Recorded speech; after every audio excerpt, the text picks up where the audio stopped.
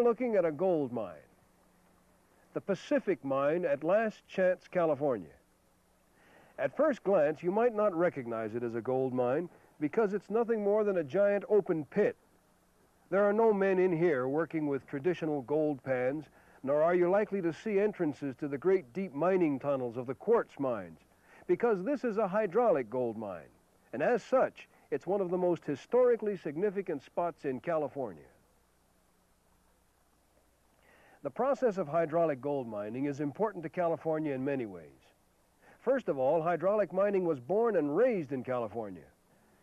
Furthermore, it was the cheapest, most efficient method ever devised to recover gold from the river gravels, where gold is most often found. But to Californians, it has a special significance. It was once the issue of a famous war between the gold miners of the mountains and the farmers of the valleys below. And from that war grew one of the most important concepts of government regulation over private enterprise. Hydraulic gold mining was dramatic. Everything about it was loaded with drama and excitement. But what's most important to us today is that this chapter of California history is disappearing before our very eyes. Because I'm standing in the last hydraulic gold mine to exist in the California Mother Lode. And when this cannon fires its final shot, hydraulic gold mining will probably die forever in the very territory that gave it birth. Now, in 1848, when gold was discovered in California, men came here from all over the world to seek it out. But it wasn't long before they picked up all of the easy gold, and they began to be faced with the fantastic engineering problems of getting gold out of the secret places where it had lain for millions of years. These men were among the most resourceful in the world, and right here on the spot they solved problems that seemed unsolvable. Take this problem right here, for example. That hillside is no ordinary pile of rocks. That's the bed of a river that flowed over 30 million years ago, in a time that the geologists called the Tertiary period. And that river carried gold down from the higher mountains. But later, a giant upheaval of earth came along and buried many of these rivers. They disappeared under tons of newer earth, and the gold that was in them was buried as well. This riverbed, along with many others, was eventually uncovered by new rivers that cut deep channels so deep that they crossed the old rivers. And wherever this happened, a little of the tertiary gold leaked out and gave the miners their first clue of where the gold was hiding. But the problem was how to get the gold out. There are thousands of dollars worth of gold in that hillside, but it's also mixed in with millions of tons of packed river gravel, packed so hard that the miners themselves used to call it cement. The miners knew that if they could just get the gold loose from the hillsides, they could easily separate the gold from the gravel by running the aggregate through long sluices, pushed along by stream water. They could put barriers or riffles into the sluices that would catch the gold and yet let the gravel and the mud go through, because gold is heavier than anything it travels with, and if the sluice was long enough, eventually the gold would drop to the bottom and stick there behind the riffles.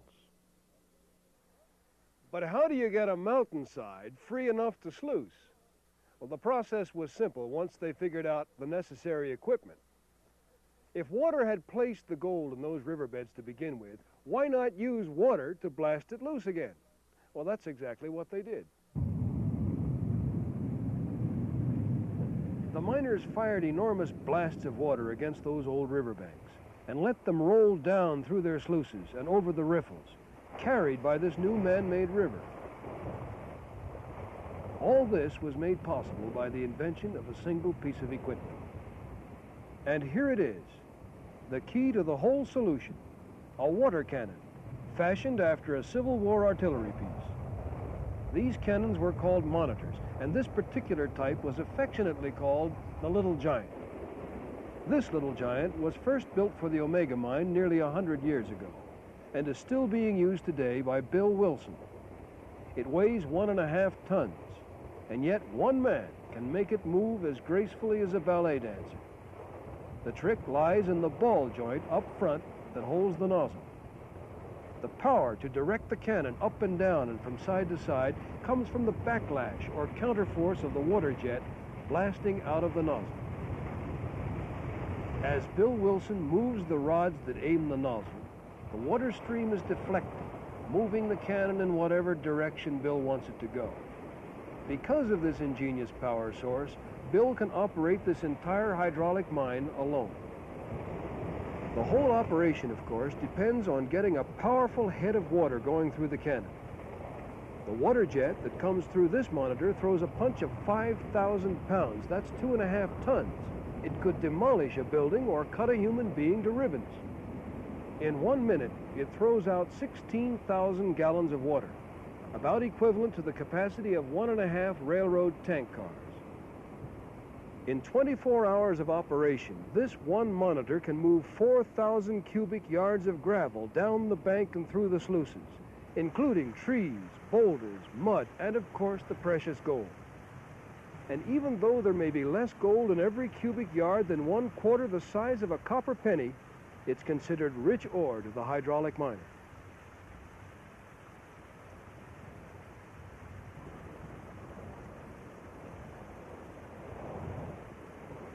The most amazing part of this whole process is that every pound of water pressure released by this cannon comes from gravity alone.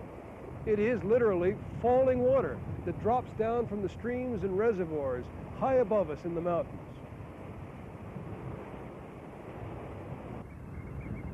And then it's caught by huge iron pipes for the final fall down to the monitor. This particular pipe leads to a reservoir 1,500 feet up the mountain.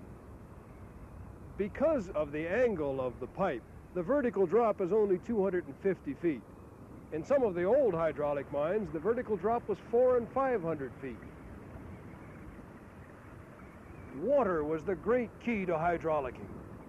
First, you gathered it high in the mountains. Then you sent it plunging to the mines in closed pipes called penstocks. Here the monitors fired the water against the gold-bearing gravels, washing it into the sluices where the gold was caught by riffles. And it was water that unlocked the gold from gravel, mud, sand in almost every early mining method: panning, sluicing, dredging, and hydraulicking. But this same water gave hydraulic mining its tragic flaw. And to find that flaw, we have to go back to the beginning.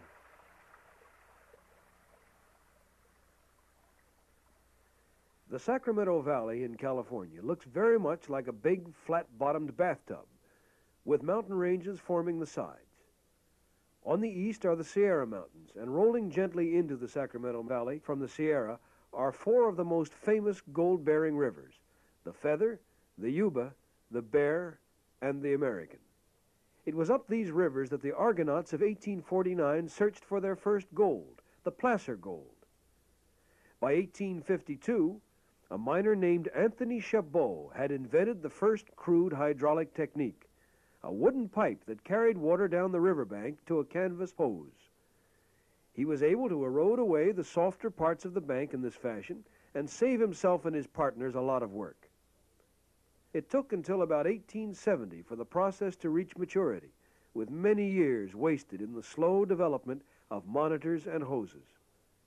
Eventually, iron pipes were introduced, forged right in the mining pits themselves.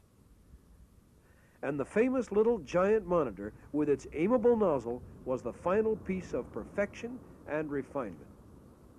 By 1880, in the 3 most active hydraulic counties alone, there were 41,000 men at work. The biggest of the hydraulic mines was the North Bloomfield, a consolidation of many smaller mines, and an enormous, heavily financed company in itself. Now, what we're talking about is one of the greatest ventures of man, one that literally changed the face of the earth. And this is the biggest and most famous of all of the hydraulic pits, the North Bloomfield's famous Malakoff mine.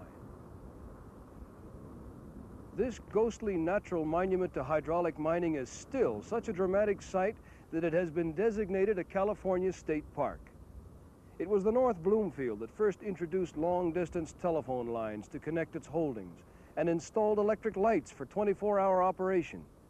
Although many smaller mines would stop only once a year to clean the gold out of their sluices, the North Bloomfield held a cleanup once a month.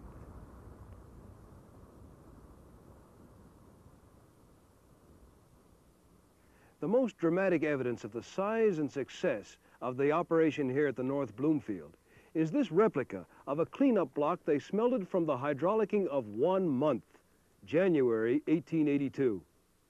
This block of gold, accumulated from millions of tiny flakes almost powder fine, weighed 510 pounds and was worth over $114,000. In 18 years of operation, the North Bloomfield total gold yield amounted to nearly $3 million. The excitement of hydraulic gold mining reached all the way from the investment circles of San Francisco, New York, and London, right back into the hydraulic pits themselves. One reporter came out from the San Francisco Bulletin in 1879. He may have been standing on this very spot, and what he wrote was very exciting because it made the operation sound like something out of another world. He wrote, "We stand on the brink of the mind and try to fix the salient points in thought and memory before we descend into the great amphitheater, vaster in its circle than the stony base of the Colosseum. As we turn to descend, a measured succession of sounds begin. Far down under the highest cliff, on the sloping bedrock and half hid in the shadow, are a multitude of men. The water has done its work here and washed out all the loose earth and smaller rocks. There's a real pleasure, very distinct but hard to describe, about this gigantic force issuing from the monitors. This is the water that left the reservoir a few hours ago and has been worried and tumbled and beaten into foam until one might easily believe that it comes out not merely with the force of much gravity, but also with a wicked, vicious, unutterable indignation. You hear little rattling and slipping noises through the incessant roar, and a stream which seems 10 times greater than could have come out of the pipe flows down the dripping pile, and so into the rock channels which lead to the tunnel." Unfortunately, the reporter who made that account of the great hydraulic pits didn't go quite far enough, because where I am right now is where the trouble began. Behind me and up this sluice is a hydraulic mining pit. Up there, the miners were more concerned with the amount of water pressure they could force through their monitors, the depth of the overburden, the amount of gold per cubic yard or per ton of riverbank, the number of riffles they needed to stop the gold but let the tailings go on through. But at this point right here, the miner lost completely his interest in the process. From this particular ledge, for example, these tailings dropped 1,200 feet into the American River below. But then what? It was what happened at this point, with this great tide of sand and mud and gravel, after passing through the sluices and the tunnels, that finally choked hydraulic gold mining to death. These were the tailings, the tragic tailings that crept down hundreds of canyons like this one to the Sacramento Valley, until the mouths of the Feather, the Yuba, the American, and the Bear Rivers became great glaciers of mud. In the 1870s and 80s, these rivers were carrying millions of tons of hydraulic mud down from the tailings of the mines. And as the fast mountain rivers slowed down in the flat valley, the mud settled and began to build up year by year until every little rise in the river level meant a disastrous flood to the valley people. During the 20 years of the most concentrated hydraulic mining, the bed of the Sacramento River rose 16 feet. River traffic became impossible. San Francisco Bay turned brown the year round, and on the farms outside of the river towns, hundreds of acres of fruit orchards were strangled. Roads disappeared, fences were buried, houses filled with mud. And here in Marysville, one single flood left 3 feet of mud down in those streets. The Sacramento riverbed was once higher than the streets of the city. Because of these levees, Marysville and Yuba City are called the walled cities, and actually they have been, more than once, like cities under siege. Mud was the cause of the bitter war that the farmers fought against the miners for their very existence. Fortunately, most of the battle was fought in the legislature and the courts, but it was a long and mean fight. The farmers tried to get injunctions against the miners and failed. They sued the miners and failed. They built levees that burst. But in 1880, the farmers succeeded in getting the legislature to appoint a state engineer to investigate. Now, his final report was terrifying. He came back with the news that every canyon was choked with mud, waiting for the rains to break it loose. A glacier of mud hanging over the valley. Some canyons were 100 feet deep in mud, 70 million cubic yards of it in the Yuba and Sacramento canyons alone, waiting for the final push.